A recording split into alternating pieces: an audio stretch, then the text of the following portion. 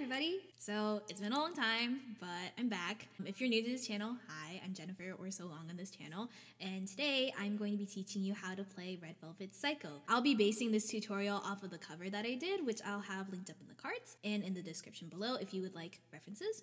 But yeah, I hope you guys enjoyed this little tutorial, and let's get started. So the first thing that you're going to want to know is the chords. You're going to basically start off with your ukulele, and you're going to have your strings all in standard tuning, so G, C, E, A. And then so I split the chords up into two sections. Majority, which are basically the chords that you'll play for the majority of the song, like the verse, pre-chorus, chorus, and then a separate section for chords exclusively for the bridge. So we're going to first start off by learning the chords in the majority section. So the first chord that you're going to want to know is G sharp, which is open on the G string, second finger on the 3rd fret of the C string, third finger on the 3rd fret of the E string, and then first finger on the 1st fret of the A string. So it should sound like this all together. The next chord that you're going to want to know is G, which is open on the G string, first finger on the 2nd fret of the C string, third finger on the 3rd fret of the E string, and then second finger on the 2nd fret of the A string, which should sound like this all together.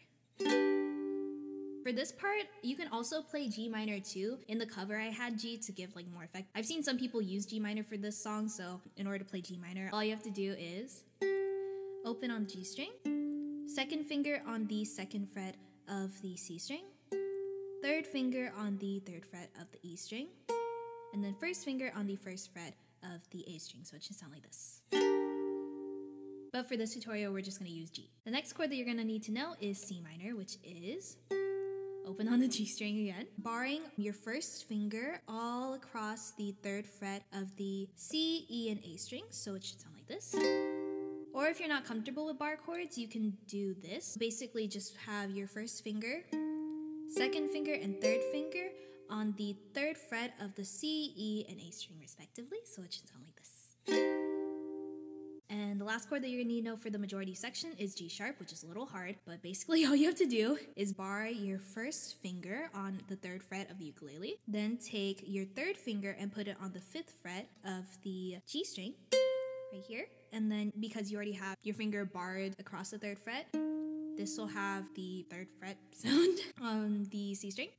And then you're going to put your second finger on the 4th fret of the E string. And then because you already barred it, you're just going to have this for the A string. Basically, it should just sound like this.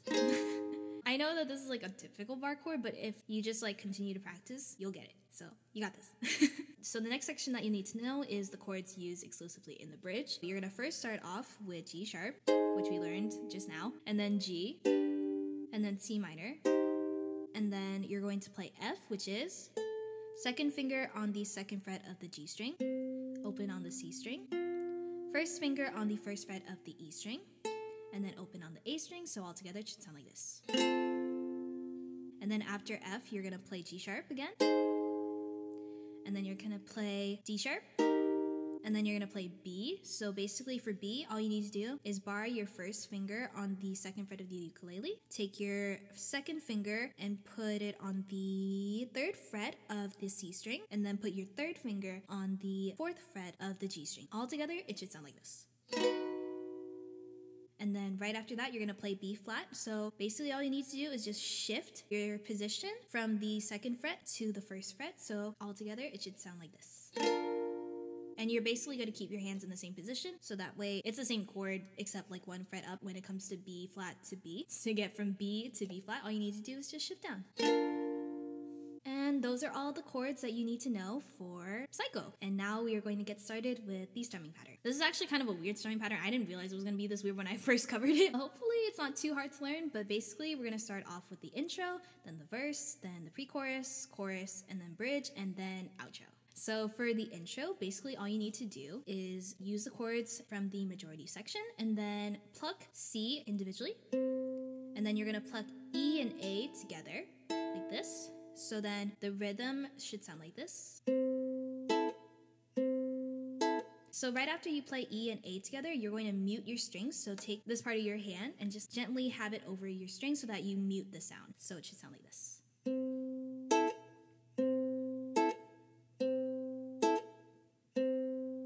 And you're gonna continue that pattern for the rest of the intro. So with the chords, it should sound like this.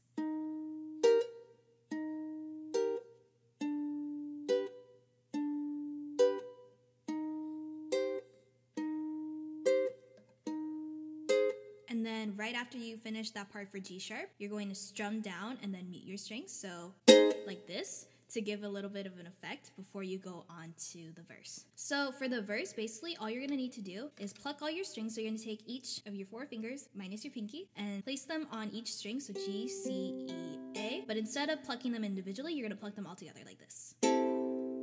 So you're gonna pluck all your strings, strum up. So you're gonna take all your fingers and just go up like that, except not as dramatically. And after that, you're gonna slap. So basically just mute your strings, but make a little like tapping sound. And then after that, you're gonna pluck all your strings again. So basically it should sound like this all together without any chords. So every time you pluck your strings, like right after you slap the ukulele, basically all you need to do is just slap again to start off with a new repeated pattern. So it should sound like this.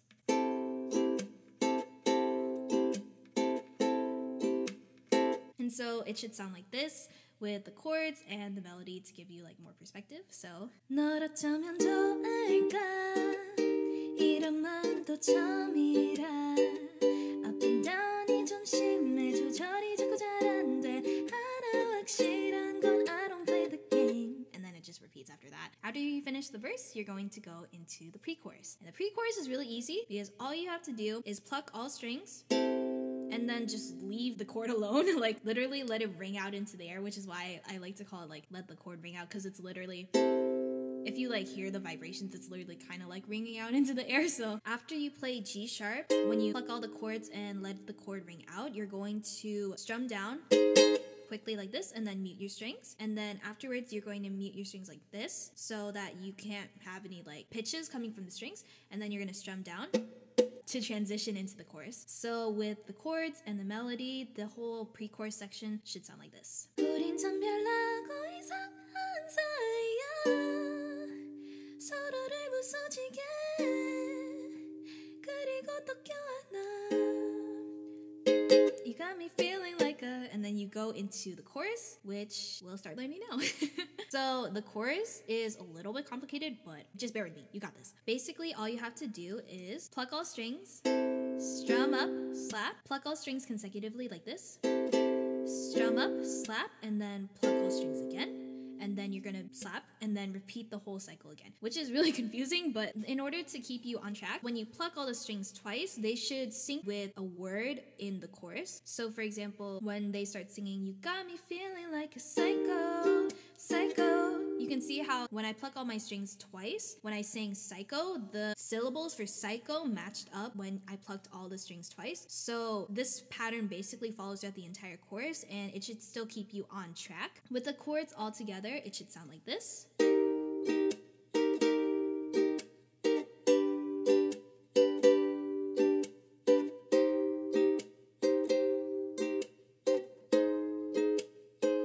And then with the chords and melody, it should sound like this.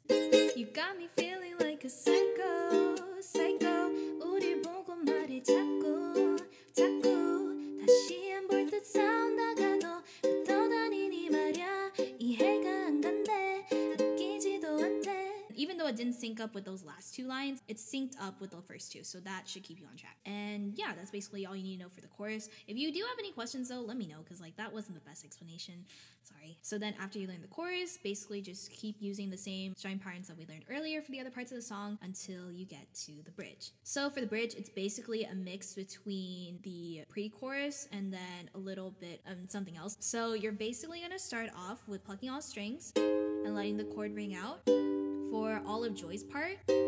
And then after you hit F, you're going to play G sharp. You can either pluck all strings repeatedly or strum down repeatedly. So I would do it on a standard beat. So counting 1, 2, 3, 4. And every time you played a chord 4 times, you switch. So it should sound like this. 1, 2, 3, 4. 1, 2, 3, 4.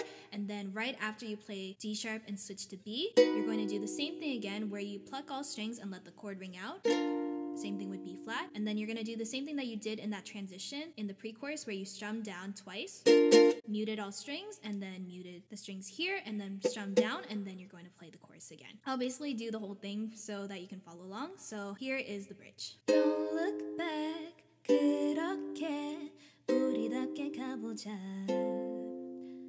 난 온몸으로 널 느끼고 있어. Everything will be okay. You got me feeling like a psycho. And then, yeah. Next section that you need to know how to play is the outro. And I accidentally forgot to write how to play the outro, so I'm really sorry about that. For the outro, it's slightly different, but it's basically following the same strumming pattern as the verse, where you plucked all strings, strummed up, slapped, and then pluck all strings again, and then slap, and then repeat the same pattern again. So it should be like this. Hey, now we'll be okay. Hey, now we'll be okay. Hey, now we'll be okay. Hey, now we'll be okay. It's alright.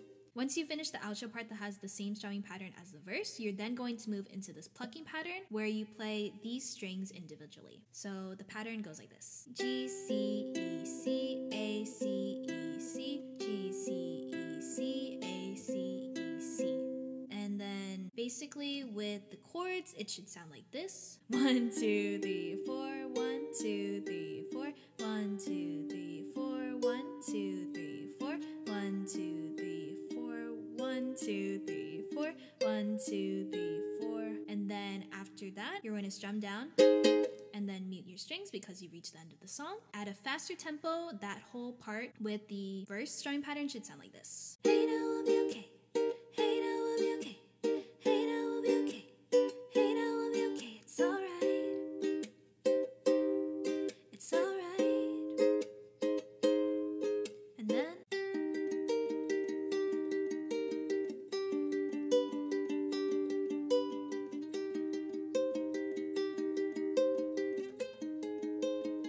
And then afterwards, you're going to strum down twice and then mute all strings, and then you reach the end of Psycho. Hopefully there's going to be the option where you can slow down the video. If not, you can just play along with the other part that I had earlier. And yeah, that's pretty much all you need to know in order to play Psycho by Red Velvet. Hopefully you guys learned from this tutorial. Sorry, I haven't really done a tutorial in a long time, so my teaching style is a little rusty. But if you have any more questions or you are still confused on anything, let me know and I'll reply in the comments. And yeah, I hope you guys enjoyed this video. I just wanted to say that I'm really thankful you guys as always, and I love you guys very much, and I'll see you guys in the next video. Bye!